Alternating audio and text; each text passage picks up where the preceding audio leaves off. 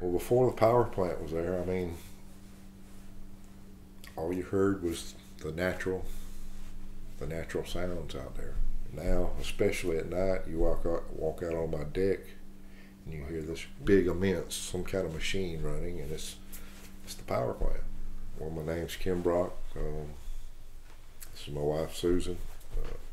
I've lived here in my place out there at 79 Woodland Way. It's been my home since 1974.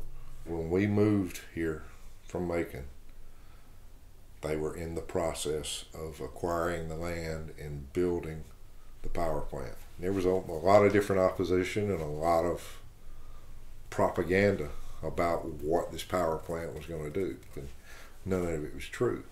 The taxes they pay Monroe County have been a boon for the county. You know, we've now got some of the best school systems in the state, and it's a large part of it. So in many aspects, they've been very good for this county. They've just dropped the ball on this one issue. The base of that ash is in contact with the groundwater aquifer. They've got monitoring wells. Georgia Power has monitoring wells around this thing that show groundwater contamination. There have been geologists, been actually 2 geologists that have done reports on it and sent that to the Southern Environmental Law Center saying that this is a bad idea. Pretty much, when I started drinking bottled water back before my first wife died, probably about 10 years ago. Partially because, to me, something had changed in the water. It didn't taste the same. It didn't feel the same in your mouth. It gets cloudy from time to time. I've had my water tested, like I said, with the county extension office several times, and it's always come back, oh, it's clean. Back in the end of August, a friend of mine called me and he said there's a group called Altamaha Riverkeeper that are testing people's wells here. And they're testing for a variety of contaminants known to exist in coal ash. I'm like, yes, I'm very interested. August 29th, Fletcher Sams and several other people showed up, tested my well, and about 5 weeks later,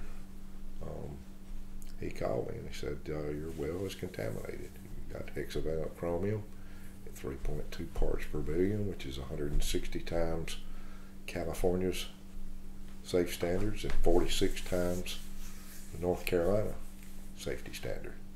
Thank God I've not been drinking it for quite some time. I hear it's not skin permeable. Well, the stuff's not skin permeable.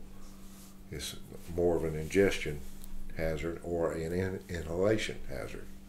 Well, when you're in the shower, you've got water mist in the air and steam. How hazardous is that? You got to take a bath. I've seen some rumblings and stuff that, oh, this is a naturally occurring element in the ground here, and I think that's pure BS.